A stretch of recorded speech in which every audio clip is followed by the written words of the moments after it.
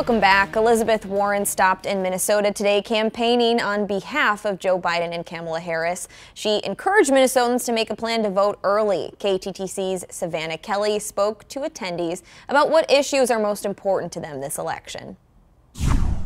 Today, Elizabeth Warren visited Northfield, Minnesota to encourage young people to get out the vote for Joe Biden. How many of you have already voted?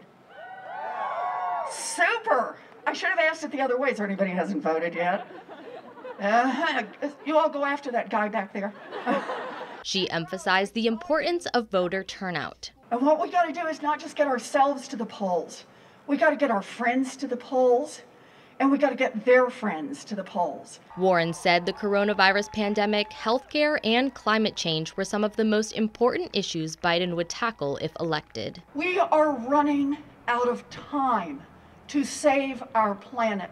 Attendees also cited climate change as one of their top concerns. The future of the planet is on the line. I believe that the future of our democracy is on the line. In addition to healthcare and immigration. We need to protect our right to have health care, the right for immigrants to be treated right at the borders. Many acknowledged Biden wasn't their first choice. I personally was not a supporter of Biden at first. I believed in more progressive ideals. Joe Biden wasn't my first candidate, neither my second, but Joe Biden is able to move left on issues when the people push him left. Although many Americans aren't sold on either candidate, attendees said not voting just isn't an option. I don't think at this point we really have no choice. I think anything but a vote for Biden is a vote for Donald Trump. There are only 16 days left until Election Day on November 3rd.